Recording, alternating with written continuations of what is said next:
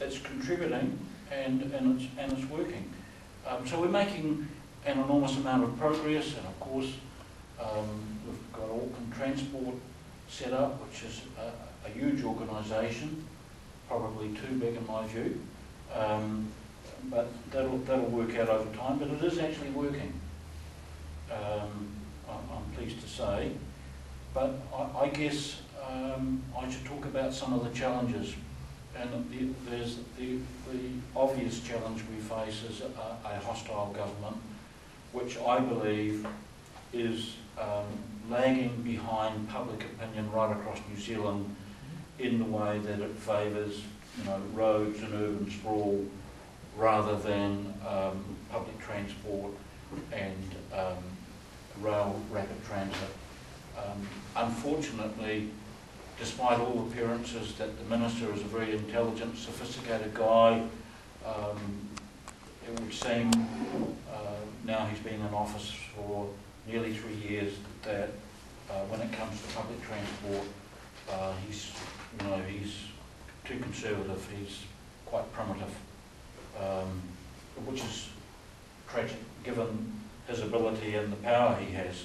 So that is a major challenge, and that's been exemplified by the fiasco around the Central Rail Link. But we're working through it. The good thing is that Auckland Transport and Auckland Council are rock solid in support of pushing ahead with the City Rail Link. And what we will do is in formal resolutions from the Transport Committee have been confirmed by the governing body by a margin of 18 votes to 2. George Wood and Dick Quacks voted against, so I should let you know that. But 18 to 2 is pretty good. My friend and colleague Christine Fletcher, who's the leader of the CNR group, I think in order to reassure her colleagues at the governing body meeting where we discussed this, said that this is not the final step, it's just one step along the way. But when I realised that we were going to win, I said, no, this is the major step. There's no turning back, and that is true. So that's very positive. But there are other challenges, and perhaps a thing that really worries me is the growing costs of infrastructure. I've always been deeply sceptical that the City Rail Link would cost over $2 billion. It seems a lot of money, but the experts this is one thing that the government and Auckland agrees on, the price. It's the only thing they agree on. But then you think of you read about the Milo viaduct bridge in France, which is the world's highest bridge, and higher than the Eiffel Tower, and an engineering and architectural marvel, and that cost €400 million. And Stephen Joyce's second harbour bridge is the cheap option, and that costs between 3 to 4 billion New Zealand dollars. Now I think €400 million around about half a billion New Zealand dollars. So that's odd. And then you see our Chinese friends have just completed a bridge, 42 kilometre bridge across Jiahua Bay, and that's $1.8 billion. That's 42 kilometres. That's still half the price of, say, a future Auckland Harbour Bridge. Something seriously wrong with our cost structure in New Zealand, and it's something that we're going to have to grapple with if we're going to get progress. Because if we're going to pay those prices, the Conservatives will be right. We won't be able to afford it. But I don't believe that those prices are correct. And I even remember telling Helen Clark some years ago that I suspect we're being ripped off by the construction sector. And that I started thinking along those lines, and it's more or less intuitive. But in 2006, Michael Cullen brought down a major transport budget. Was virtually all roads in that year, but it was huge. But when I looked at what was in it, there were no new projects. They were all top-ups for existing projects, and I even thought then, hey, something is seriously wrong about this, you know. But anyway, that's one of the challenges.